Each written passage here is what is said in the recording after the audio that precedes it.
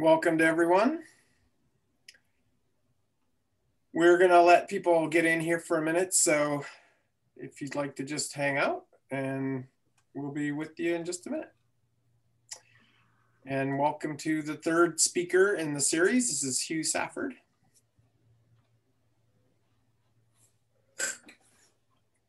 Where'd you get that picture of me? Is that one of my websites? I didn't, so I don't know. It's geographic trivia. Can you name where that is?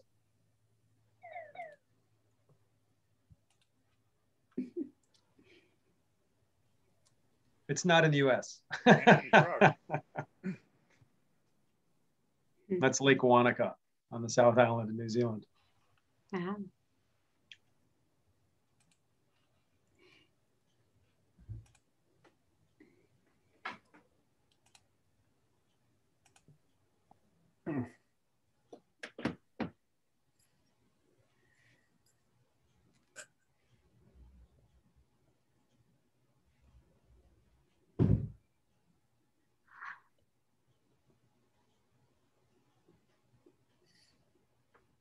We have about 25 people.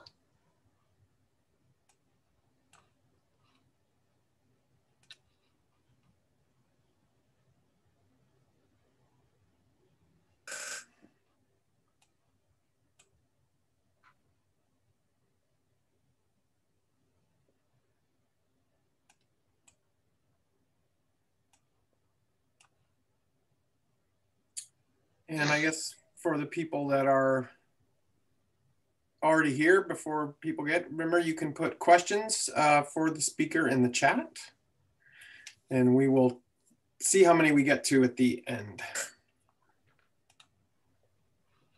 Oh.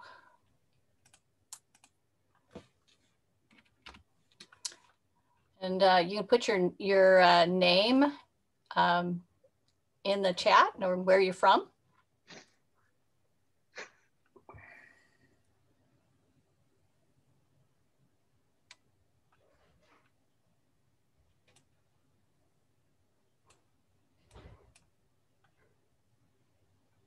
Okay, we've got about 30 people.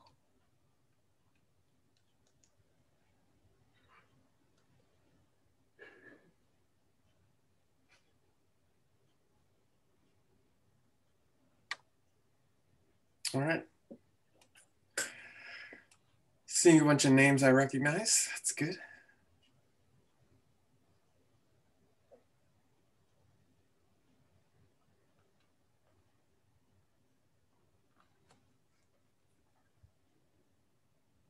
All right. So I think we're going to go ahead and get started. Good evening. I'm Larry Gunther with LiveCoolDavis. I'll be your host for this third speaker in the climate series.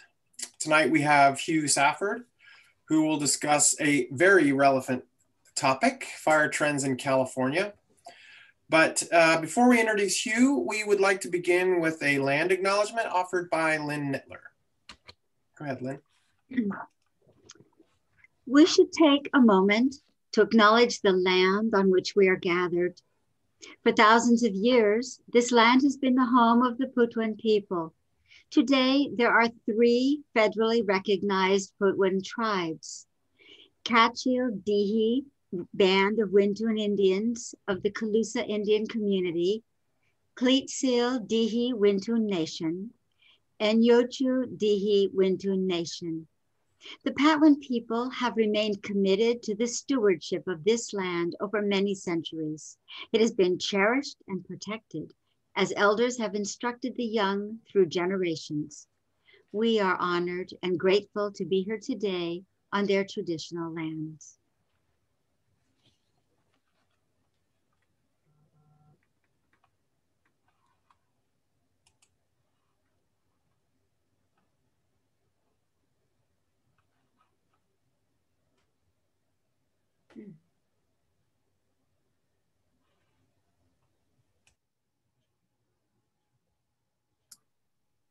There we go. Awesome. Thank you.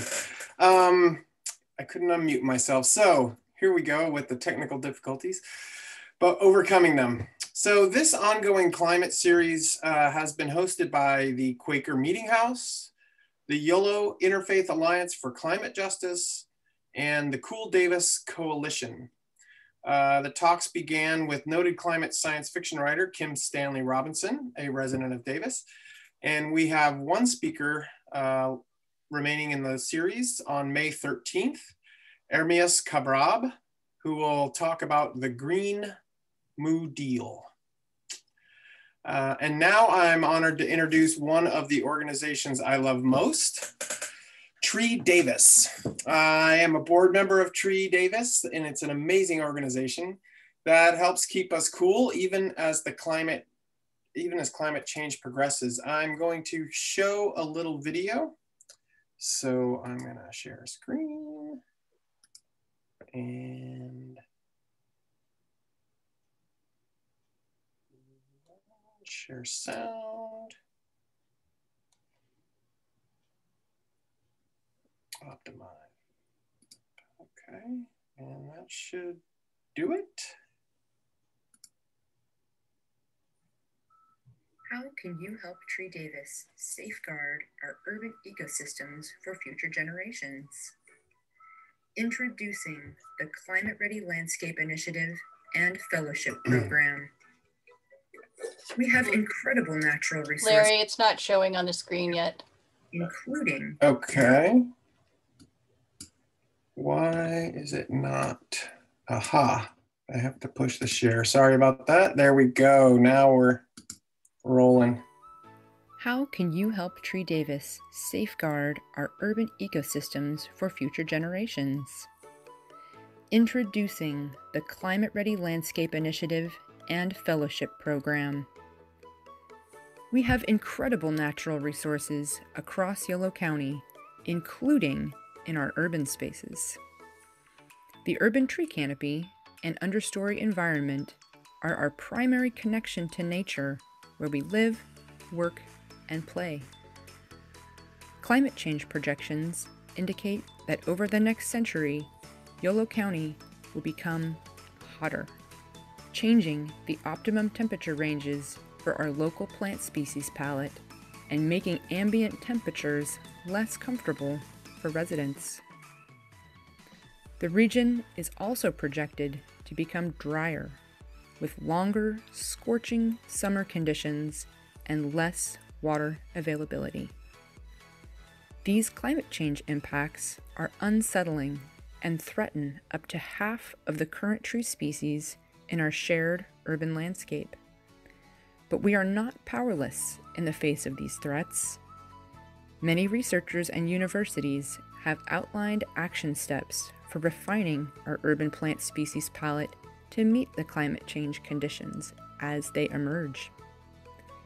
And LiveCoolDavis is ready to help make these recommendations a reality.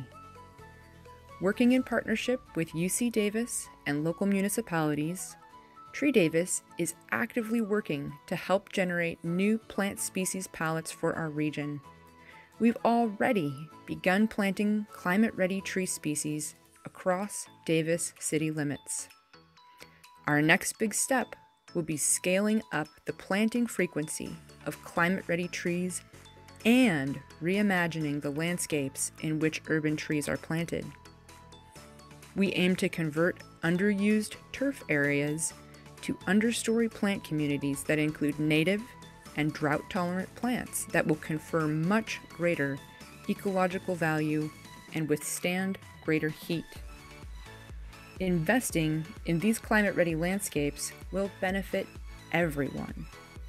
By bringing plant diversity into our public green spaces, we will all enjoy more natural space in our neighborhoods.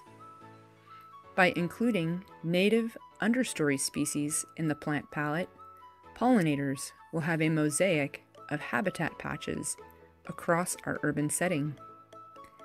And by keeping green spaces green, we will safeguard the evapotranspirative cooling benefits that plants provide, acting as living air conditioners and shade resources across our town.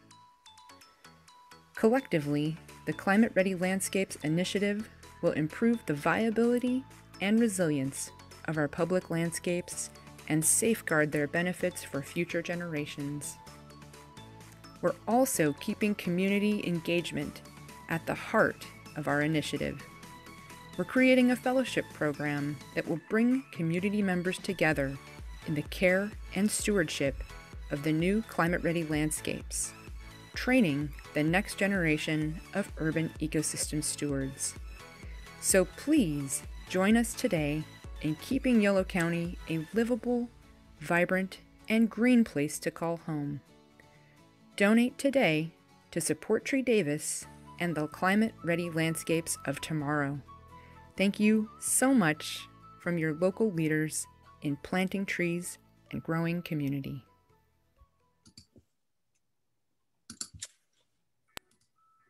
How can you help TreeDavis? Great. Sorry about that. All right. So just a couple more words about TreeDavis. One of the great programs we have is called Community Canopy.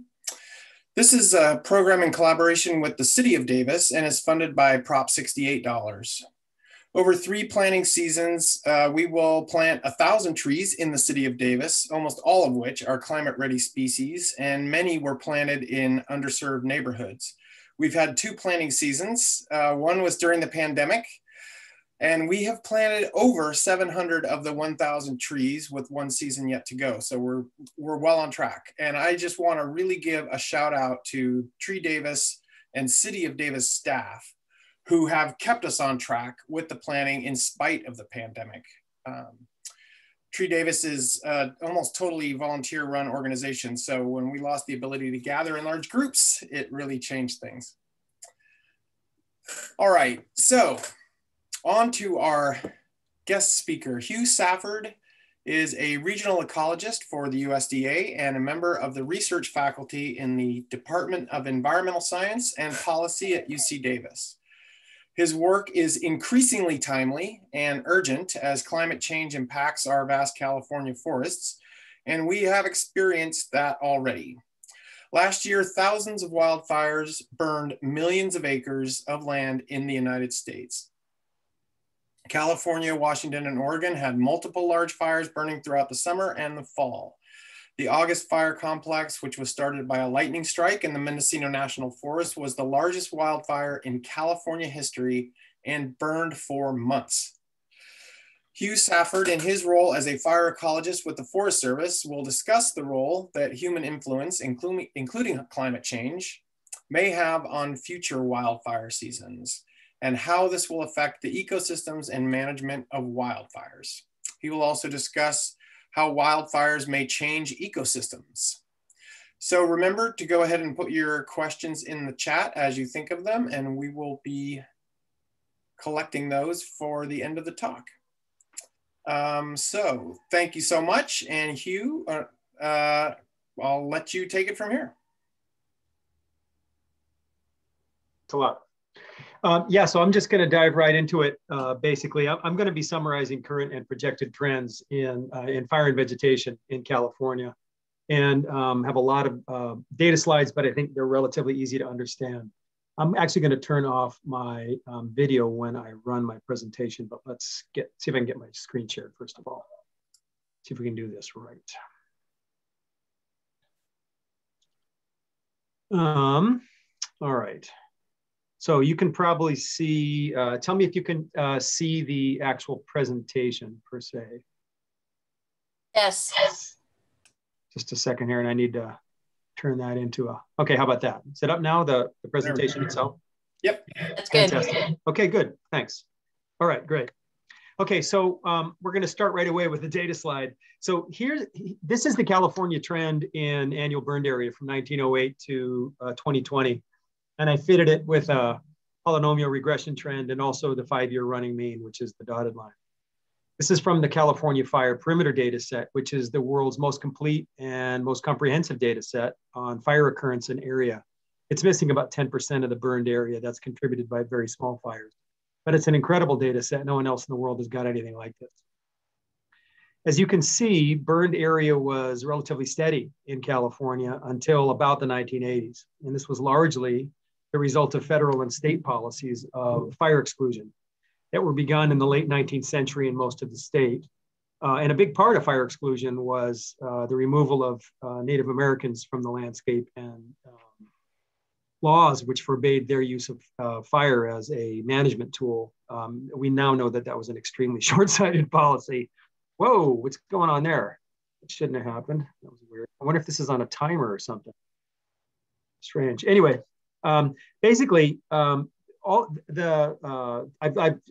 an arrow that notes in 1935 when the 10 a.m. rule was promulgated, which was this required district rangers to extinguish any fires on their lands by 10 a.m. the next morning.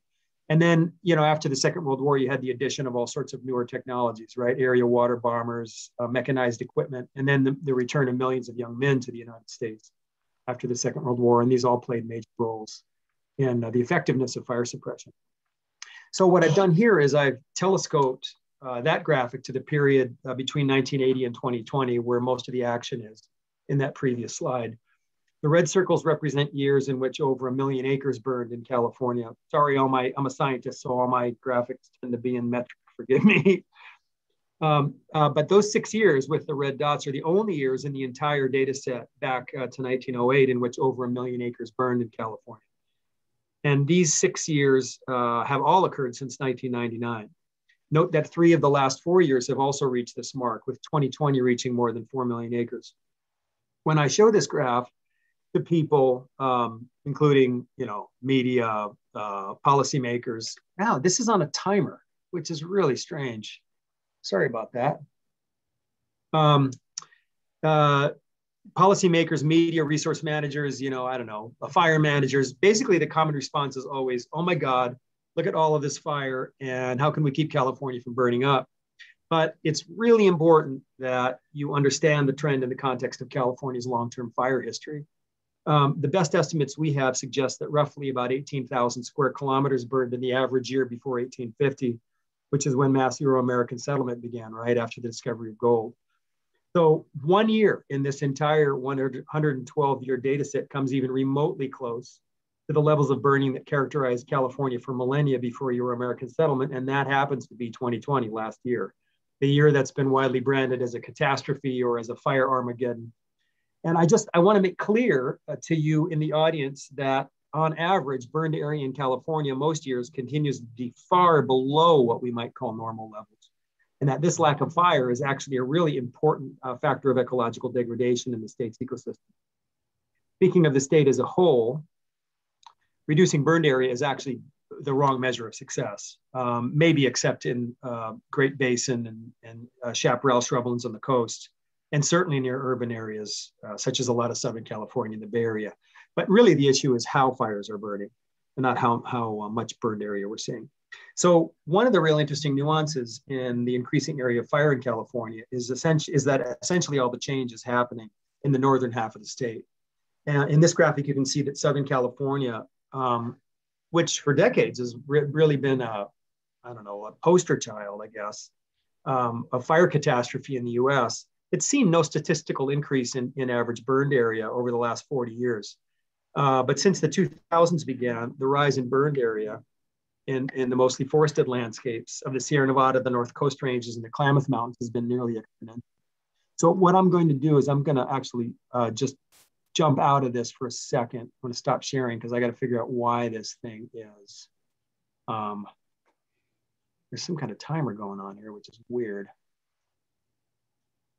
Okay, and I'm just going to take this moment to remind everybody to do video and mute during the presentation.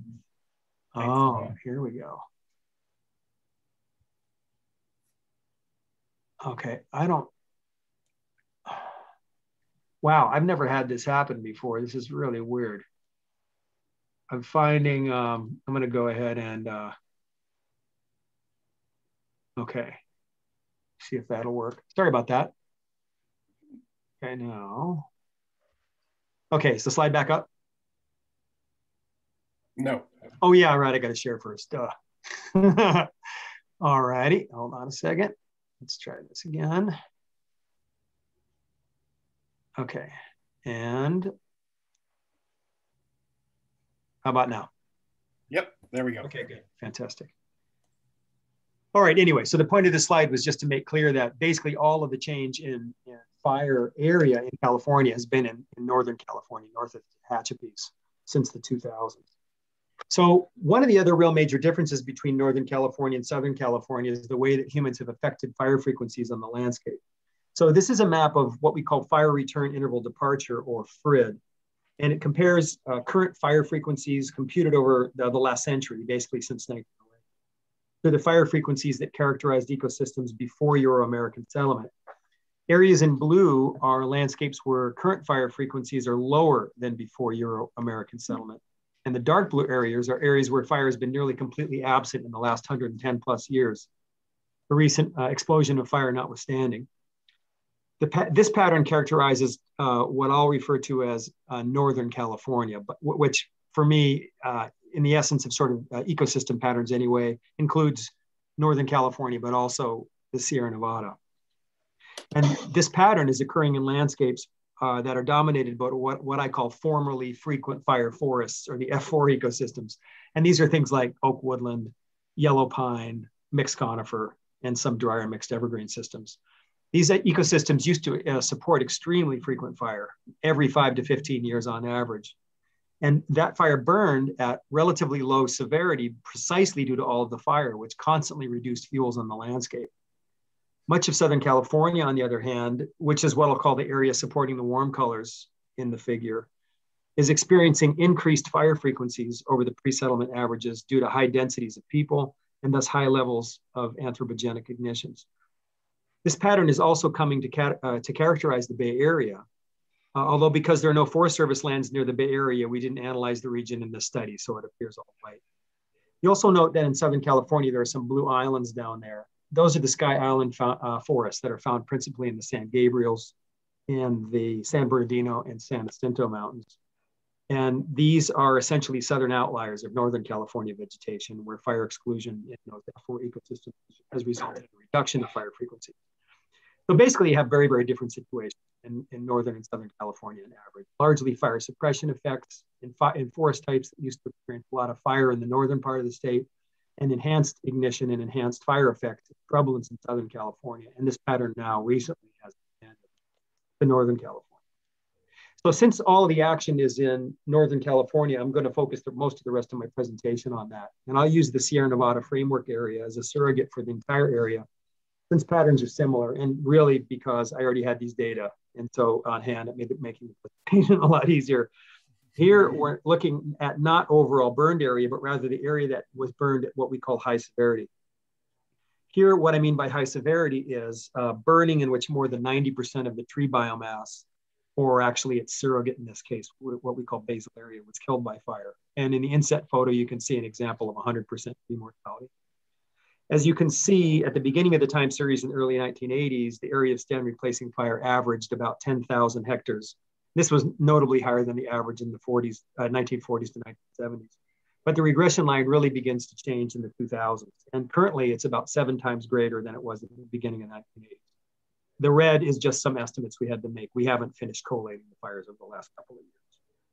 So again, I want to put these numbers in context as I did before. The gray horizontal bar represents our best estimate of the total area burned at high severity in the Sierra Nevada framework area in typical years before Euro-American settlement. Until the late 1990s, burning in the Sierra Nevada framework area generally fell below that region. But beginning in the early 2000s, you start to see an inexorable rise. And in the last 9 years, 8 of them have burned areas at high severity that are well above the natural range of variation. And the regression lines now are more than 3 times higher than the pre-Euro-American settlement. So why is fire severity climbing so strongly in Northern California? There's definitely a climate warming signal in the pattern, but the trend is really probably mostly driven by the long-term lack of fire. This graphic shows the proportion of fire area burning at high severity as a function of time since last fire in what we call yellow pine and mixed conifer forests, or YPMC forests. This is systems that historically were dominated by species like ponderosa pine, tree pine, pine, with smaller components, things like white fir and incense cedar. So why is there this strong relationship that you can see with the blue line, i.e. the longer the times between fire, the more severe the fires are? Basically because in the absence of fire, these ecosystems accumulate fuel. And the heavier the fuel loading, the bigger the bonfire. And it's telling that the strongest climate warming trends are occurring in Southern California, but fire area and fire severity are not increasing there. They're increasing in Northern California. So what are the effects of these fire trends on old forests? Here are outputs from a simple model of fire succession and fire dynamics that I built a while back. This is an aspatial state transition model. And what it does is it links vegetation succession or serial stages with transitions that are driven by vegetation growth and also by the effects of fire. So what I did was I attributed the model with a fire frequency distribution that approximates the pre-Euro-American settlement mean, basically an average fire return interval of about 13 years. But then I ran two different simulations. One simulation modeled fire severity based on pre-Euro-American settlement rates, which is about 6% high severity if you weight it by area. And then the other one I ran based on current severities, when I did the model was about 32%, but these days it's closer to 40%. And as you can see, the outcomes of the two simulations are really different. If fires before Euro-American settlement had burned at the severities we see today, old growth forest would have been exceedingly rare on the landscape. The simulation took only 50 years to reduce the landscape to only 20% old forest and 100 years to reduce it to 5. The scenario incorporating the fire severities at which fires used to burn in California before fire suppression, which represents the best estimates from the literature, basically. Those values, you can see there at 200 years, it ends up down at about 40%, and that falls in the range of old growth estimates from most of the literature that's out there. So the reason I built and ran this model and then published it was that we run into suggestions periodically in the literature and in litigation for that matter, that modern fires are somehow nothing to worry about, that they've always burned this way, and that old growth dependent wildlife species are well adapted to huge stand replacing fires. Basically, under current patterns, old forest is in really deep doo-doo in California. So what about younger trees? So here are trends again in the Sierra Nevada framework area in mean and maximum high severity patch size. So these are the fires burn very heterogeneously in the landscape, right? And so patches in which all of the trees are killed vary in size, but they've been getting larger over time. And you can see that the average size has increased by about 50% over the last 35 years, while maximum patch size has increased by about 8 times. In the beginning of the 1980s, it was really rare for us to see high severity patches. Man, this thing is crazy, huh? That it just keeps forwarding, but I'm sorry, I can't figure out how to stop it. It was really rare to see high severity patches greater than about 1,000 hectares. But today we commonly see patches greater than 10,000 hectares. And just to give you an idea of the size of 10,000 hectares, that's about the size of the footprint of the city of San Francisco. So those kinds of huge areas are getting bigger and bigger and bigger over time. And so really the question is, what does that mean? What is the meaning of these trends in high severity patch sizes? This is a figure that's from a fascinating study done by Jen Stevens and colleagues in 2017. What it does is it takes the core area of these high severity burn patches, which they defined as the area falling more than 120 meters from the surrounding forest edge. And they accumulated the area in these patches as they were created by fire between 1984 and 2015. At the end of 2015, that area summed to 100,000 hectares, which is about 250,000 acres. And imagine if we continued this process that they did, adding the last 5 years of fire, which have been giant fire years in California. The importance of the core area, as defined by Stevens et al., is basically that it represents the part of the burn landscape that's beyond the normal dispersal capabilities of conifer tree seed. Basically, it represents an area that's likely to remain tree-free for a very long time. But it also represents the part of the burn landscape that's been withdrawn from the bank with respect to potential nesting or even foraging habitat for a lot of important wildlife species, such as the fisher, the spotted owl, and even the blackback woodpecker.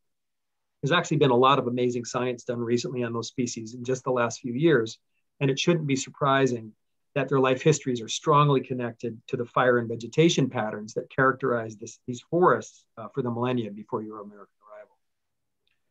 So what does the future hold?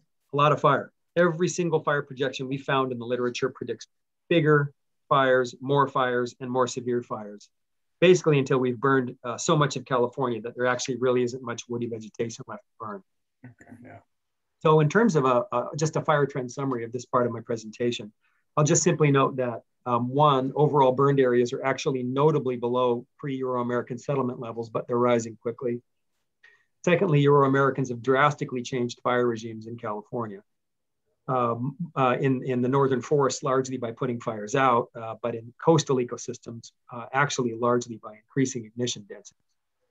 And three, these changes are leading to a rapid increase in fire severity in forested ecosystems. So that even though the burned area is overall is still in deficit, the areas burning at high severity are actually at a huge surplus. And this is not the good kind of surplus. So what do these trends mean for ecosystems? Major trends, changes to fire regimes and their interactions with climate warming are having major consequences for ecosystems and their biota. And this includes things like vegetation structure, increased drought stress and mortality, changes to growth, reproduction and dispersal, altered rates of nutrient and water cycling, and major carbon losses, increased erosion, and so on. So in my last few slides, I'm going to cover how vegetation is changing under these stresses and disturbances and how it's projected to change in the future as a function of fire and some of these other factors. These maps are outputs from a dynamic global vegetation model that was built by Oregon State and some Forest Service partners.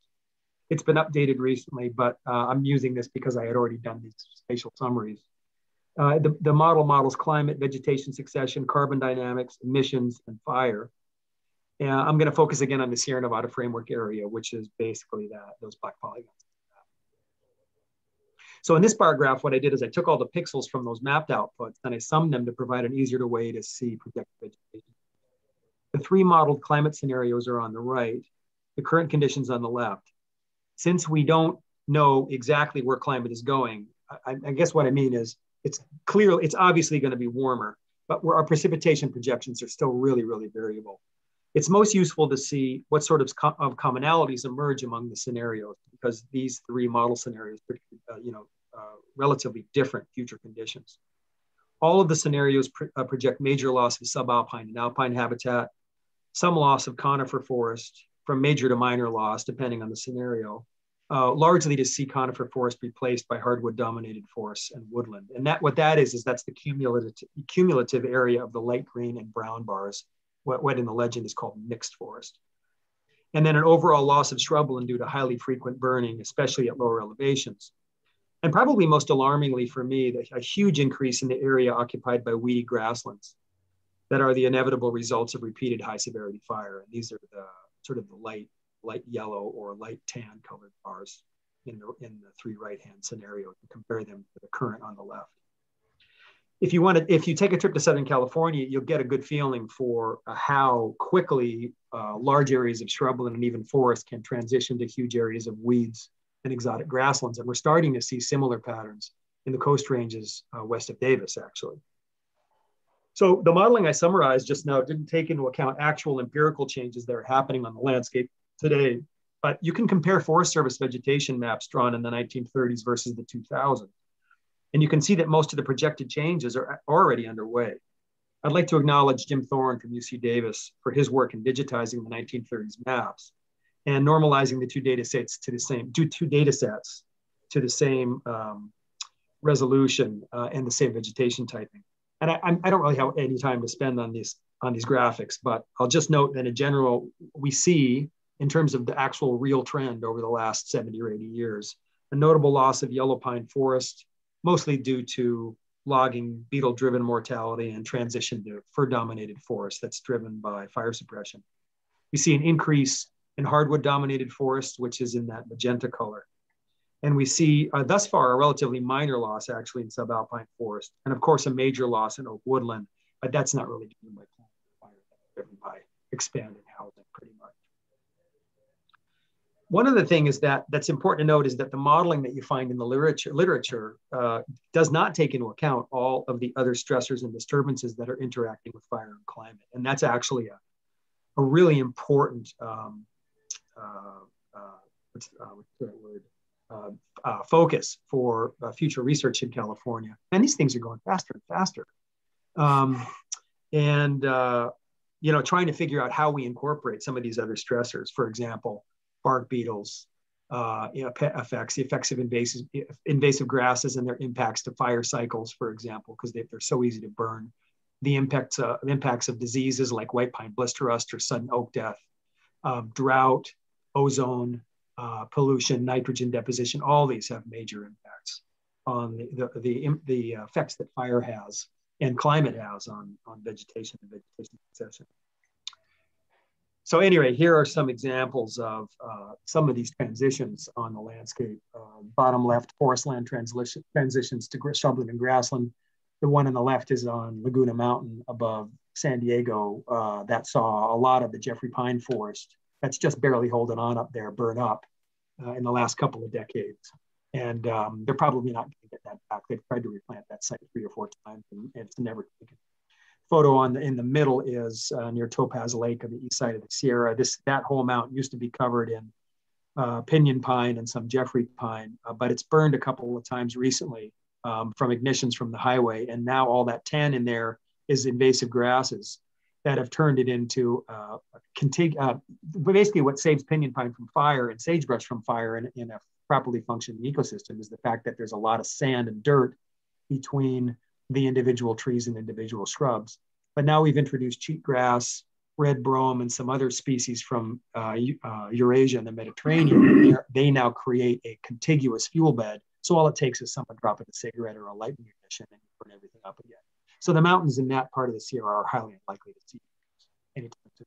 And then the photo on the right is the standard situation in Southern California, which is that landscape used to be covered in dense shrubland, coastal sage scrub, and in chaparral. And as you can see, it's just nothing but I can't even see a native species in that picture. Up in the hills in the back, I see some California sagebrush, and maybe there's a fiddleneck down below on the right. But basically everything there is just weeds because those sites burn so often from ignitions from the highway. I also want to note that fire exclusion is just as serious an ecosystem disturbance as uncharacteristically severe fire. A picture on the left, that's my son Daniel when he was a little guy. We were hiking a part of the PCT, and you can see the massive increase in density. All of the small trees are white fir that are fire intolerant and weren't in that site when the Jeffrey pine grew up. So this is a standard problem in a huge part of the Sierra Nevada, and Klamath Mountains are increasingly dense forests that don't burn frequently anymore. And they're now set up to burn at extremely high severity when they do encounter a fire. And then on the right, there's also a lot of meadow to forest land transitions going on because of increased drought. Dropping groundwater tables mean that now trees can gain footholds in meadows that used to be too wet for them in the past. So finally, I'm just going to describe a qualitative study I did with some coworkers back in the early 2000s. Some of you might remember that Southern California experienced a major drought at the beginning of the 2000s. That was essentially a dry run for the real serious drought that we experienced in Northern California between 2012 and 2016. And a lot of trees died in this episode, and I was on a team of scientists that was asked to project the likely effects of the drought on the ecosystems of the San Bernardino Mountains. One of the things that we did was to rank the major tree species in the forest there according to their susceptibilities to important stressors that were related to or interacted with the drought. And this graphic stems from that work. And I won't go into too much detail, but I want to draw your attention to the circled species, which are those which are least susceptible to each of those stressors. Notice how often incense cedar shows up as the winner. We were amazed by this, as incense cedar really isn't a dominant tree anywhere in California. Really, it's just an accessory species in mixed conifer forest. And these results suggested that incense cedar might be a more dominant presence in Southern California conifer forests once these stressors had their way. Well, forest managers down there, frankly, thought we'd gone off the deep end. And I actually don't think our report ended up really being used in any significant way. But today, when you drive around the landscape between Lake Arrowhead, say, and Big Bear Lake, you're struck by the extraordinary density of incense cedar trees. Once all of its dead competitors were cut and removed from the forest, incense cedar emerged as the clear winner. And today you can see similar conditions emerging in the southern Sierra Nevada as the millions of dead ponderosa and sugar pine and increasingly white and red fir, which are now dying due to fir engraver outbreak, as those are carted off to the mill or as they fall dead on the forest floor. The current trends are not only changing forest structure and composition, forest structure and function, but they're also changing composition as well. So basically, in summary, fire is interacting with climate to provoke major changes in vegetation. 2, as fire regimes continue to change and as droughts deepen, conifer regeneration is becoming increasingly more difficult. If we're lucky, a lot of the landscape will succeed to hardwood-dominated forests, but novel insects moving north from Southern California, such as the gold-spotted oak borer, really worry me in this respect, and also the potential for sudden oak death to find its way into wetter stands in the Sierra Nevada as well. 3, major structural and compositional changes are happening and are going to continue to happen in California conifer forests. A lot of areas dominated today by conifer forests will succeed to shrublands after recurring high severity fires. And in other places, shrublands are going to be lost to grassland as fire frequencies increase. Most worrying to me, it's likely that a lot of the lower elevation ecosystems that are currently dominated by woody vegetation will transition to grassland as fire frequencies increase. This is going to have huge impacts on things like biota and services as well. Okay, so my last slide in the presentation is just I wanted to leave you with a couple of graphics that are a little more related to the socioeconomic impact of contemporary fire trends. In the last 5 years, fires have killed almost 200 Californians directly. Who knows how many the smoke killed? They've burned over 50,000 homes and other structures. They've cost more than $50 billion in insured losses. And of course, they've choked the air with toxic levels of smoke. The false sense of security that decades of successful fire suppression have given Californians has led to huge amounts of growth in wildlands and agricultural landscapes that are actually under very high fire risk. Gradual but long-term changes in fuels and in climate are now catching up with us, and the losses in homes, businesses, lives, and health they're going to be a major issue in California and other Western states in the coming decades. This speaks to the need to restore resilient and fire-safe forests as quickly, effectively, and extensively as we can, and to begin to consider the real costs of largely unregulated housing expansion in one of the world's most threatened landscapes. So that's the end for my talk that I planned on giving. Thanks a lot for listening. But I've been out a lot recently in the field on the LNU fire. Recently, we have a study going on looking at the impacts of the LNU fire, which was the giant fire that smoked us out in Davis for most of the summer, of last summer. And I just wanted to show you some photos from that. I only have like 7 or 8. So I'm doing a study with a graduate student of mine, and we're looking at the impacts of the outrageous fire frequencies that are going on now in the coast ranges. Until the early 2000s, fire was actually relatively rare in the Intercoast Range since the removal of Native American burning at any rate. But since 2007, this is at the Audubon property, Bobcat Ranch, which is just above Buda Creek. Lake Berryessa is off to the right. This is about 1,000 feet up above the canyon. And this site in the 1990s was a dense 10-foot tall stand of chaparral that you couldn't have made your way through it without a bulldozer. This site has now burned 5 times since 2007 and 4 times in the last 7 years. And you can see the extreme amount of degradation that's gone on. Basically, we're watching before our eyes a formerly chaparral-dominated landscape turn to weeds. Most of the green you're seeing on the site there are European grasses. And you can see how the low density of the chamise, most of these are chamise shrubs, and many of them are being killed. A lot of the things you're seeing there actually are not alive. They're just simply the skeletons of the shrubs. So this is actually Cache Creek. We're also doing work in the Cache Creek Canyon because it's burned. Also, there are places there that have burned 7 times in the last 20 or 30 years. And this is looking to the west from Hilltop down below Fisk Peak. So, kind of close to where the low water bridge is over Cache Creek when you just get into the canyon. And you can see actually, as you're looking out into the BLM lands, which this is all in the Snow Mountain, Berryessa Snow Mountain National Monument. And you can see that the LNU actually would burn very patchily to the west of where I was, which is great because we're very keen on getting some sampling done in some of the chaparral that wasn't burned up in the LNU. I mean, it was an extraordinarily huge fire. This is one of the sites I was at today, looking up at Fisk Peak from its west side. And sad thing is you can see that there was a lot of forested landscapes in there, and pretty much all of that was wiped out by the LNU. Even the riparian forest systems largely were burned pretty severely.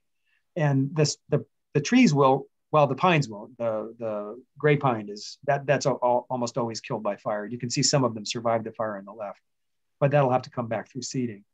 But the oaks are, of course, resprouting, but it'll be 50 plus years before they reach tree size, maybe longer than that. You can see in the foreground that this chaparral stand burned with extraordinary heat. This is another one looking down. This was a site that had not had any fire before the LNU fire hit in 2020, at least not in recorded history. And shrubs on this site again were 8 to 10 feet tall, and this was an impenetrable mass of chamise and toyon. And most of those skeletons are dead. I was amazed that I'd say about 60% of the chamise actually was killed on the site. It kind of blew me away. And then this is just looking at a standard where we do a bunch of plot subsampling, and you can see that there's nothing in there. There's one dead chamise on the right. There's a chamise that's resprouting on the left, but absolutely nothing in terms of any sort of fire followers, herbs. This site it probably had a little bit to do with the meteorological conditions on the site, but it was also a site that probably hadn't burned for over 100 years. So there was an extraordinary amount of fuel on the site. This was kind of a cool area. There's a lot of buckeye actually on north slopes here. And this was a forest. You can see some of the gray pine sticking up through it. When you get gray pine into oaks, they tend to burn real hot. Pines, they produce a lot of really flammable litter. They're full of resin. And gray pine is actually not a fire-adapted species, really. In fact, where you find high densities of gray pine, it usually means the site hasn't burned for a really, really long time. And so when you burn an oak woodland or oak forest that has a lot of pine in it, and invariably burns really, really hot. And again, I was surprised to find that quite a few of these oaks are not resprouting, kind of surprised me. Noting that, of course, last year was pretty dry, and this year has been extremely dry. That might have something to do with it. So now I'm just going to show you some flowers. There still are, I was surprised to find that, given how warm it's been, that there actually still is quite a bit of flowering going on. This is Lupinus microcarpus, right down by the low water bridge. That's Castanea finis. That's one of the Indian paintbrushes that's real common, kind of a somewhat shrubby form of paintbrush. This is Clarkia unguiculata. One of my favorite Clarkias. Look at the petals on that thing. These guys were all over on cut banks, particularly along the trail on north slopes. Dry slopes, they're gone at this point. That's Ethereal Spear, Tritilia loxa. That's also going off right now in Cache Creek. It's pretty much done flowering in Puda Creek, but Puda Creek, that canyon is just warmer. It's not as deep as the Cache Creek Canyon. You don't get such topographic shading. And then, sorry, that one's out of focus, but seeing a lot of fairy lanterns. This is Calicortus amabilis, one of the Mariposa lilies. This is one of the hanging ones. And I think this is my final one, and this is California Silene, or California catchfly, one of my favorite plants. I think that color is just shocking. But there's a lot of that stuff going on out there. So even though the chaparral sites burn hot, that's the way chaparral burns. And there are a lot of species in these sites that are adapted to this kind of burning. So there's been a pretty good flush of species on a lot of the sites. I think that's the last photo. Yeah, anyway, I'll stop my sharing. Great. Thank you, Hugh. That was a pretty incredible talk. A lot to chew over in that. One of the things that did strike me most was that the frequency has actually gone down from, pre-European settlement. So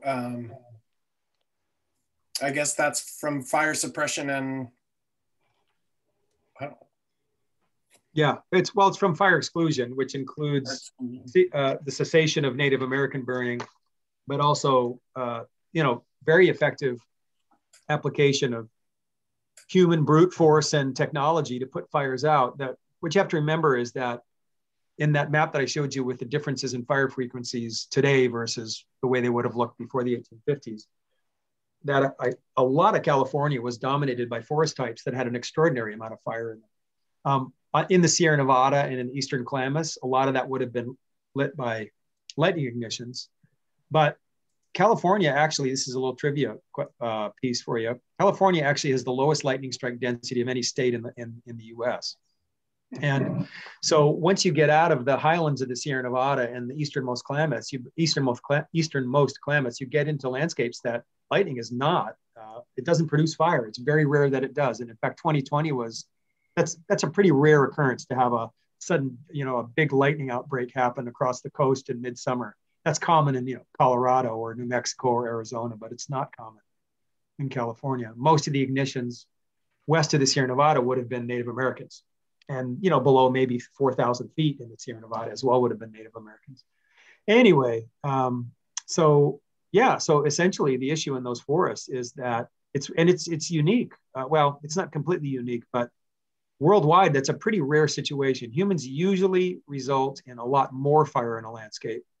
But in these systems, because of the perceived value of timber and the fact that Euro-Americans, when they showed up in the 1850s, and for that matter today, had absolutely no idea of how important fire was to the functioning of these ecosystems, and they feared it and felt like it was something they needed to stop. And after 100 years of that, it's really biting us in the butt now, because now we've got jungles of fuels. We've cut most of the big fire resilient trees out of the system. And when we get the ignitions now, we can't stop the fires anymore. Whereas until about the 1990s, it was easy to put fires out in these forests because, there's a gap between the surface and the canopy. They generally carry pretty quickly and the severity tended to be relatively low, but that's not the case anymore. Wow. Okay, so I'm going to start, I'm going to jump to some questions that were put in the chat. One from Nan is, in Davis, we're blessed with an urban forest, and in these drought conditions and higher temperatures, how vulnerable are these trees to high severity fires? She also says that we're surrounded by agricultural land with orchards and annual crops, and how vulnerable is the ag land to this high severity fire? Well, just ag land is not very vulnerable actually to burning. It can burn, but only under really severe conditions, because most agricultural crops are irrigated, right? So if you're talking orchards, vineyards, things like that, they tend to be fire breaks. And we certainly saw that in the Santa Rosa fires in 2017. Typically when fire would hit a vineyard, it would stop or it would go in a different direction. Although not always. I did actually see a couple of vineyards that did burn up. Yeah. But those were vineyards where people hadn't been, in other words, between the lines of vines, they actually had fuels. In other words, they were letting the grass grow between them, for example. I'm not saying that's bad or good. That's just what it was. But I think Davis is pretty fire safe to be candid. It would have to be just like a 5-year drought where everyone had no more water. And so no one was watering any of the orchards. And then you had a giant wind event. I mean, it could happen. It's kind of stuff's happened in Greece, where agricultural lands have burned up and towns have ended up being impacted by burning. I think the biggest issue for tree survival in Davis is simply going to be drought and disease, right? So, because we are transporting diseases all over the planet constantly. Right. I know that I live in the northeastern corner of town, and along that sort of the green belt that goes around the Wild Horse Golf Course, a great trail that's had some beautiful restoration work done on it. It's a little kind of a blue oak woodland corridor. There's a lot of sycamores that got planted away from the old irrigation ditch there, and I don't think they're going to make it in the long run. They've died back a couple times the last few years, and I think that's the issue. And then, anyone who's got a birch in their front yard, I'd cut it now and replant. I mean, it's definitely gone. And beetles get it if the water doesn't get it. So anything that needs water, I think it's probably more drought than fire, at least for us. Right. Question from Karen, can you discuss the role of changed fire behavior with the increased heat within the atmosphere? Yeah, so sure, absolutely. One of the things I want to make really clear, so climate affects everything, right? Climate to a great extent, the world climate is that drives the ability for there to be living things on the planet. So when people suggest that, and you hear this in the news a lot of times now, someone will be interviewed about fire and it'll just be like climate. It's like, there are a lot of factors involved. And, although we are clearly influencing the global climate, there's not a whole lot that we can do in terms of immediate management, other than, to modify climate, but there's a lot that we can do to manage fuels. And so in certain ecosystem types, fuels management is a major focus and needs to continue to be a major focus. Anywhere people have got homes, obviously human safety is a big issue as well. But I think that, so forgive me, I got on a tangent there. Can you get me back on with the question? I just want to make sure I answer it specifically. Sure. It was, let's see. Oh, I got to get back to it here. Discuss the role of changed fire behavior with the increased heat within the atmosphere. Yeah. So anyway, my point was just that, sorry, this was the short version of what I was embarking on, is that when anymore, if you like see anything on the news or read the New York Times or AP, I don't know why, but I think it happened during the Trump years, to be honest, because there were climate deniers in the White House. They only call climate scientists now. They don't even call fire ecologists or people who work with fire. So you're always going to hear that it's nothing but the climate's driving everything. Well, one of the points I wanted to make in my presentation was that actually, clearly the baseline is shifting. It's getting warmer. We're still going to have cold years in the future, and we're still going to have really hot years, but we're probably going to have more of the latter. Variability is going up a lot. Precipitation, actually, you may not believe this, but overall average precip's been going up in most of California over the last 40 to 50 years. It's just that we have huge highs and huge lows. And since summers are warmer, generally, even though we might get more rain in the winter, we're in California, we don't get rain in the summer. So summers are going to be drier no matter what we get. And the more rain we get in the winter, the more grass we have. So then that means, California is perfectly set up to grow lots of fuel in the winter and early spring, and then dry it all out and burn it up in the summer. So basically, there's no question that warming is playing a role in everything we're seeing. No question about it. However, the part of the state with the most severe warming is Southern California by far. It's not even close.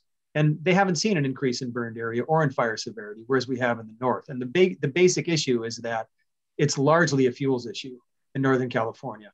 And the fuels are becoming very dry, but there's an outrageous amount of fuel in the landscape. And before I finish, I just want to clarify for people that issue, the fuel accumulation, is a huge issue in forests in the Sierra Nevada and at higher elevations in the coast ranges. It's not a big issue in Chaparral. Chaparral it's a time bomb. That stuff just grows dense and thick. And in 8 years, you've got the same shrub structure you had before fire. It's always burned that way. That is a natural fire in Chaparral is one that you don't want to be anywhere around. And so, reducing fuels in Chaparral, actually, if you did it just generally speaking on landscapes, it would be ecosystem degradation. Whereas in a lot of the forest types, forest thinning is spot on. Particularly if you can follow it with prescribed fire, because the forests are 4 to 5 times denser right now than they were when Euro-Americans showed up. Wow. So where you need to do work in chaparral ecosystems is to protect human habitation largely, and to try to reduce fire frequencies if at all possible. That's where the work is necessary. But in terms of broad scale, like they were doing in SoCal in the 60s, 70s, and 80s, trying to transmute, entire landscapes from chaparral to grassland, for example, because they thought it was safer and they could also graze cattle on it. That was crazy. Right. So this question is from Heather. It actually kind of piggybacks on that. In what ways is government, federal, state, and local, supporting indigenous groups in reinstituting controlled burn practices? That's such a great question. So I would say that until now, it's really been probably more talk than anything, but you know how things go when you're talking about policy and federal and state agencies for that matter. People have to start talking first. And actually, there's been a huge, Heather may know this and people on the call may know it, but there's been a huge renaissance within the tribes and their interest in recuperating fire as a tool. And a lot of the tribes have basically completely lost their actual connection to fire, but some have maintained that. A lot of the Northwestern tribes and a lot of the smaller groups in the Sierra Nevada, for example, have continued to use fire at some level, and they've gotten real militant about wanting to begin to use it on, their cultural landscapes. And so the big issue, I think, there are a couple big issues. One is most indigenous burning was what we call cultural burning, right? So in other words, it wasn't like, okay, wait a minute. I'm going to generalize grossly and then contradict myself. They did do landscape burning. And in fact, when you talk to tribal elders, read what literature there is out there and some of the early accounts of what indigenous peoples would do when they moved out of the highlands in the fall, right, as winter was coming, a lot of those tribes would actually just set fires behind them and they would just leave and walk east or walk west. and let the fires go east. And they burned at the right time of year as the rains were starting to come in, but they would underburn large areas of the landscape as they left it. It was too dangerous to do while they were living there. Now, you can't do that anymore. There's people there and roads and infrastructure and all sorts of other stuff, but they did a lot of that. Can't be moved easily. Yeah, exactly. So a lot of that went on, but there was a lot of, more specific cultural burning, right, for specific purposes near cultural, like, near community sites, like for promoting certain types of plants for food or for basket making or for whatever, for hunting, right, for defense. I've been reading this fascinating book called Alta California about what the Spanish found along the west coast of California when they showed up in the 16 and 1700s. And, I did not realize the extent to which grizzly bears were an insanely massive challenge for humans in California. And they were like Kodiak bears. These were 15 to 1600 pound animals. And there were large portions of the coastal landscapes that Native Americans actually kind of stayed out of, because they just couldn't deal with the grizzly threat. But they used fires to open up landscapes so they were safer, so they could make their way through the landscape safely. Anyway, a lot of that kind of stuff. So sorry, that's not answering your question, but now I'll answer it. And that is that there's a ton of interest at the state level. The feds have the interest as well too, but it's going to happen at the state level first. The state's wildfire and Forest Resilience Action Plan, which just came out and which is a fascinating document, has got a lot of focus on reinvigorating tribal use of fire and finding ways to use tribal knowledge in expanding the use of prescribed fire, human set controlled fire for ecological purposes on the landscape. And a lot of ranchers, small forest landowners as well in California are getting their qualifications for prescribed fire now. You didn't used to be able to do it, but the state passed a law a couple of years ago that essentially arm twisted CAL FIRE into setting up a system to train and certify private landowners in use of fire on their own landscape. So what I would say, if you're interested in it, go look at Australia, because they've gone way beyond us. They actually have Indigenous peoples managing fire in some of their national parks, the northern part of the country. And they've had incredible success from the standpoint of all the ecosystem impacts or effects that they were looking to produce. So anyway, this is a great time to be interested in tribal use of fire, because there's going to be a lot of money and a lot of effort spent in trying to expand it. Okay, and the second part of that question was actually what are we doing now to change official policy? And it sounds like you kind of covered that by going back to Indigenous practices, basically. Yeah, where it can be done, right? I mean, obviously, it's a challenge always, because Native Americans who, they're like essentially foreign nations, right? I mean, they have their own national status. And so, working out these arrangements is always a challenge in the US. But like I said, using Australia as a guide, it can be done. And I just will say that there are a lot of efforts in a lot of places. The state expects to actually start a grant program for tribes to begin to use fire more often and more extensively. And I'll also say that at UC Davis, I just, the chair of the Native American Studies Department, Beth Rose Middleton, and I just got money from USGS actually to hire a postdoc to look exactly into that issue. How can we expand cultural native burning practices to landscapes that are large enough that they can actually make a difference in trying to solve our fuels problems? Right. And there is a request, and I don't know the easiest way to do this, but further reading is a request. We're in a reading culture here in Davis. Yeah, it's cool. I don't know if that could, I mean, while you're talking, it'd be difficult to put that in the chat, but perhaps if we could, maybe you could send a list to LiveCoolDavis and they could post that on their website. Sure, let me write that down. Yeah, I'm happy to do that. Okay. Let's see. So what practices could the Forest Service explore to further protect old growth? Or maybe what practices are they already exploring? Yeah, so one of the really big challenges is trying to get people used to the fact that we actually have to cut a lot of trees. Yeah, and by the way, that chat question there, yeah, I sent the PDF to Chris, so the slides, they should be available to people. We don't have a choice because in a lot of the state, what you saw happen this past summer, well, a lot of the fires really weren't so bad. Like I would say the LNU, the huge fire that made our lives miserable all summer, I would say, I don't know, I'm making this up, but 80% of the landscape that burned in it, it looks normal. It's in a lot of the landscape, it's lamentable to have yet another fire already 2 years after the one before and 2 years after the one before that. It's too much fire. But in terms of its impact, it didn't surprise me. I've been all over the fire and it mostly didn't surprise me what I found. However, you go to the fires in the Sierra Nevada that burned this summer, and specifically, or rather especially, the Creek Fire and the Castle Fire on the Sequoia National Forest. Oh my God, those are Hiroshima type landscapes. And what happened there was a 4-year drought in which that giant beetle outbreak happened and killed whatever, 200 million, ponderosa pine or whatever it was. And those things are dead, standing there, and a lot of them have fallen and starting to hit the ground now. And so there's just a gigantic bonfire of 20 to 60 inch trees that are falling over. And jackstraw, I mean, they had 2,000 tons an acre of giant fuels on a lot of that landscape when those fires went through there. And I mean, it was like an autoclave, basically, what it did to the soil. And, what people have got to understand is that unless, well, I mean, I could go on for hours on this because it's a really complex problem. There's no simple answer to any of it because nothing happens in US management circles unless someone can make a profit from it. Nothing happens. We're not a command economy.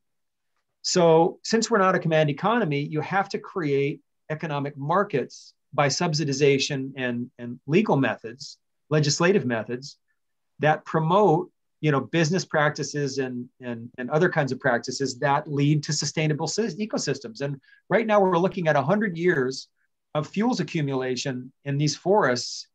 That ain't going to get fixed by just standing there and watching it because they're just going to burn up and get vaporized. And with the climate warming, that's the scariest part of the whole warming climate thing is it's these kind of summers that we used to have where you'd have a cool summer and everyone would be psyched about it. Good luck. Those aren't going to be happening much in the future.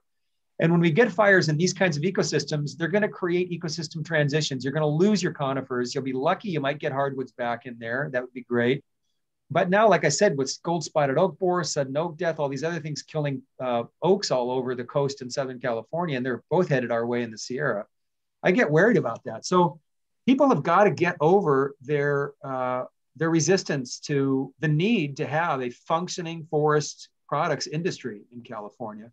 And one that's not tied to cutting giant trees, but cutting small and medium trees of non-pine species and removing fuels. And, a lot of the world has biomass. Like you go to Scandinavia, there are cities of 150,000 that are totally run off of high efficiency biomass burning that has very little in the way of, carbon emissions. That kind of stuff can be done in California too. And we used to have a lot of bioenergy, energy production in the state, but with cheap gas, cheap oil, and all of the solar and wind coming online, it is absolutely uncompetitive unless you subsidize it. So that happens in Europe. There's a ton of subsidization for that kind of stuff. So anyway, you think about it. We got a highway system. How do we have that? Well, the government subsidizes the hell out of it, right? It wouldn't exist if it weren't for that. So decisions have to be made about whether we care about having forested landscapes in the state. Because if we do, we have to develop economic incentives to do work. And the final thing I'll say is this whole wildfire and forest resilience action plan that the state put out, the first thing that they did was they signed an agreement with the U.S. Department, with the Forest Service nationally to, massively increase the amount of land that that we're treating in the state, right? I mean, the agreement was, I think, for California to up it to about 500,000 acres a year, and the Forest Service to up it to 500,000 acres a year. So you go 1 million acres of treatment, a lot of which will be forest treatment, and a lot of it, it'll be prescribed fire, it'll be some thinning, some fuel reduction, et cetera. But a lot of people are freaking out about that. But what I wanted to show you in the slides was that 1 million acres is about a quarter of the need. I mean, this state used to see 4 or 5 million acres burn in a typical year before you Americans filled the state after 1849. We haven't had burning like that in any year except for last year. And think about how everyone freaked out when it happened. Get used to it, because that is a normal year. If you go back the last 10,000 years in California, that's a normal burning year. That's the first one we've had in memory. And if it's going to happen, not little we can do about it. So what we can do is we can, create forest conditions that are likely to survive those, or we can just sit around and watch it all, vaporize. That was actually probably the most, I don't know, thought-inspiring new fact that I did not know, was that this last year was actually more or less normal. The severities, I guess, are very different than. Oh yeah, no, it's bird, but yeah, the forest fires in the Sierra burned much harder than we would like them to. The Coast Range, like I said, actually, although there were some hot redwood fires, most of the Coast Range fires weren't. Ecologically speaking, as an ecologist, they didn't worry me really. The Sierra forest, those worried me. Yeah, so that kind of covers John's question about what can we do besides prescribed burns. Roberta asked, can you say more about the implications of a shift from conifers to hardwoods? Is that expected up and down the entire West Coast? Yeah, in the long run, it would be. I mean, right now we're at the southern end, right, of it. So where the warming's really happening is SoCal. It's happening moderately in Northern California, and it's just starting in Oregon and Washington in terms of being a major issue, but it'll roll north. I mean, just drive down the coast, right? You already know what the climate's like, right? Drive into Baja, and you can see what SoCal is going to look like. I mean, just think about, well, here's one way that some of you may have heard this before if you've seen me give a talk before, because I overuse this analogy. But anyway, or this little vignette. But Davis, the average July high in Davis is 93. It's probably getting closer to 94 degrees, right? That's just your standard July 4 p.m. high. So if you look at climate warming projections, they're suggesting that we're looking at 7, 8, 9 degrees Fahrenheit more by the end of the century. And a lot of people just go, okay, so 93 plus 9, that's 102, maybe 103 degrees, something like that. If that happens every once in a while, I can deal with that. We already have that. So there's this great graphic. In fact, I'm trying to think where I saw it. You may have shown it.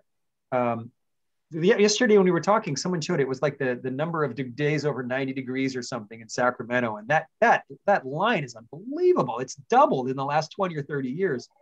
And think about that. Where in the US has an average July high of 103 degrees right now? Can you name a city? Phoenix? Yes, Phoenix. That's what it is. Phoenix has an average July high of 103. So if you stand in Phoenix and just on one of those big buildings and kind of rotate, it doesn't look like the Central Valley. No. I mean, that's a freaking desert. That's where we're going. I mean, that is where Central California is headed. It's going to look like the area around Ensenada or around Mexicali. That's where it's going. In 100 years, it's going to look like that. And there's precious little we can do about it if we don't stop emitting carbon now, and if we don't start adapting our forests through progressive management to try to at least hold on to some of them on some north slopes in some places. But that's where it's going. So I hate to be the bearer of bad news, but we stop carbon emissions, hopefully we can at least slow them. But you guys know we're already locked into this, right? Even if we stopped everything right now because of the residence time of carbon, we're looking at 20, 30 years of warming, even if we stopped everything right now. So I'm just, the role that I play as an outreach and applied scientist is to try to get people to understand the implications of what we're doing. And to understand too that there are actually a lot of things that we can do to make the future better, even if it continues to warm. But you know what? And they're not hard choices, really. We just need to do them. And the main one is thinning forests at a huge scale. And not just because we can't cut most of the forest, because a lot of them are in wilderness. A lot are too steep. A lot don't have any road access. A lot of it, we're going to have to just start naturally ignited fires. We're going to have to let them burn if they're under the right conditions. You get a cool summer, fantastic. We should be letting fires burn all over California. It's going to create a whole lot of smoke inhalation issues for people. Right. But unless we reduce fuels, we're going to lose those forests. All right. So Bruce asks, what are the implications for the redwood forests? Interesting. Okay. Yeah. So that's a great question. And I would have said, so I actually did an interview. I don't know if you guys saw, the New York Times had a piece written maybe 3 months ago. It was kind of a cool one. It was focused on the writer. When he contacted me, he's wanted to talk about redwood, giant sequoia, and Joshua tree, because they're like the California iconic trees, right? When everyone thinks of California, those are the three trees they think of. And I thought it was kind of a neat idea. And he interviewed a bunch of people. And in fact, I didn't even end up in the piece because he interviewed. But I told him, I said, look, Joshua tree resprouts. It's in the desert.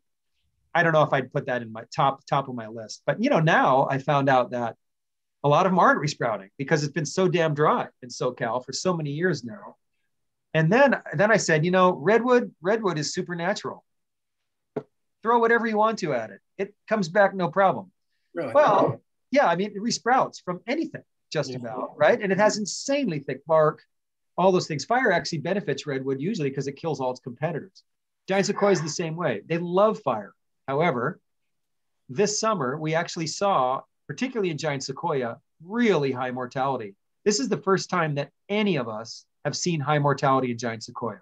Nate Stevenson from USGS was telling me, I don't know, it was like 3-4 months ago, we were just chatting. And he said that before last year, only like 6 to 10% of all the giant sequoia groves had burned in the previous X number of decades, which on its own was a disaster because you can't get regeneration of giant sequoia unless you burn the stand. And so the fact that we're always running off to protect giant sequoia from fire was one of the dumbest things I'd ever heard.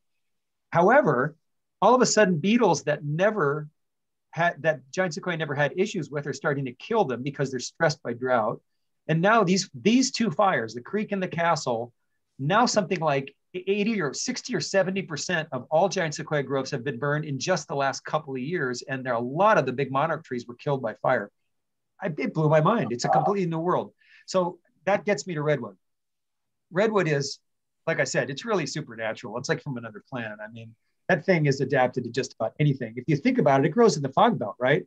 So actually, redwood grows in the part of the state that does not have non-human fire ignition. It just doesn't. It's really rare to have them. We had them last year, so that, but it was almost entirely burned by Native Americans. And so you look at the fire scar record, with the tree rings and the fire scars on redwoods, there's an incredible amount of fire in those over the last couple thousand years, but it is all set by Native Americans, all of it, right? So it's a tree that can take advantage of nearly any situation. So I was on gave a presentation to Cal State Parks annual meeting. Maybe it was about a month and a half ago. And after I talked, they had 3 park superintendents from the Central Coast talk, and 2 of them had large areas of redwood.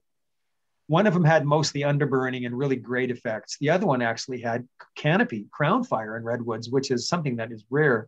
Wow. And so they had different experiences, and they said that they had actually seen redwoods killed by fire, which is something that they had not seen in big trees previously. And then let me just finish with one last thing. Sudden oak death is actually a big issue in this. The reason for that is that redwood typically grows with tan oak and other oaks, right? Well, that sudden oak death is just whacking tan oak and coast live oak all over the coast. And as a result now, you're starting to get high fuel loads of dead oaks falling down and jackstrawing in redwood stands. And there's been some really fascinating science done, mostly by Dave Rizzo's lab and colleagues at UC Davis. And they've shown, and there have been some folks at Humboldt State too, and UC Cooperative Extension who worked in this. But they've shown that the accumulation of fuels from dying tan oak is actually a pretty serious threat to redwoods. But anyway, sorry, that was all my answers are long. You probably recognize that by now. But I would just say that to me, I still think that the major issue for redwoods is going to be what happens with fog. And I don't think we know. I've heard people say, there's less fog. Well, trends go like this, right? There's cycles all the time. And so whether that's an actual directional trend, I don't think any of us know. And with the warming land, fog's created by a temperature differential between the ocean and the land, right? So it depends totally on, the difference in warming, which one's warming faster. If they become closer in temperature, then you'll get less fog. If they become more different in temperature, then you could have more fog. Right. So I don't know. Anyway, sorry, long answer. Yeah, that's why we all have sweatshirts that say Berkeley in San Francisco, right? Because it's hot as it's hot in the valley and we go to the coast, it's like, oh my God, it's freezing. Yeah. Exactly. So I don't know how much time you've got, if you still want to answer a few questions, or if... Yeah, I can answer. I think I said I'd stay on to 8:30 or something like that. That's fine. Okay. So we'll let people have that. And so one question actually that I had, and you talked about it some, and especially I was interested in, so it's become a two-part question. So how has the severity of recent fires changed natural forest regeneration? And why, I don't know how to ask the question, why don't native grasses come back as well as exotics? So the first one was tree regeneration. Actually, we've done a lot of science on that. My lab's done a lot of science looking at regeneration of specifically of Sierra Nevada and Klamath Mountain conifers after these very severe fires. And here's the issue, is the biota that inhabit an ecosystem are there because their adaptations give them survivability and allow them to maintain, sufficiently large populations to stay on site. So it's completely driven by their adaptations to the local climate, the local soil, and the local disturbance regimes, right? So these forests that were common in the Sierra Nevada, the eastern Klamath, and a lot of western mountainous areas, particularly south of eastern Oregon and then south of Colorado and in New Mexico and Arizona and California, they were dominated by tree species that were supremely adapted to really high frequency of fire that was a very low flame lanes and basically didn't do very much except kill the regeneration of their competitors in the understory. So they have really thick bark. They have needles that are extremely flammable. Their cones are really flammable. And ponderosa pine and sugar pine, they also self-prune their lower branches. I don't know if you've noticed that. Have you ever seen a big old giant ponderosa pine? There could be no branches at all for 30, 40, 50 feet up in the tree. And so they literally self-prune. Why? Because that way, these low flame lane fires that were common in the system don't get into their canopy, right? So they're supremely well set up for that. Whereas white fir, incense cedar, some of the other firs, and their canopy goes right to the ground typically. And so anything that comes through is going to burn their canopy up.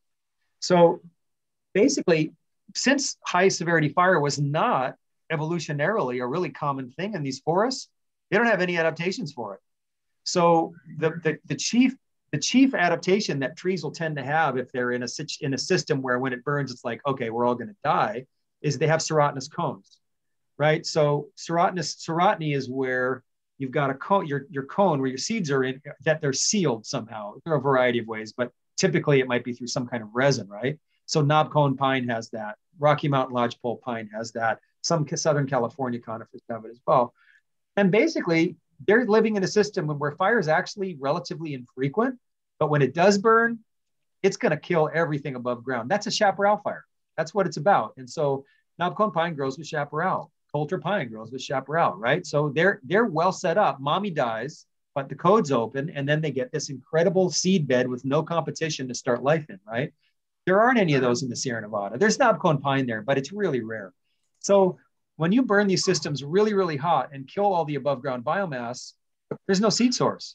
The seed source has to come from the nearest living trees. And that's why the data I was showing you on the patch sizes of high severity fire is so important, because even though they have little wings on them, they don't go very far.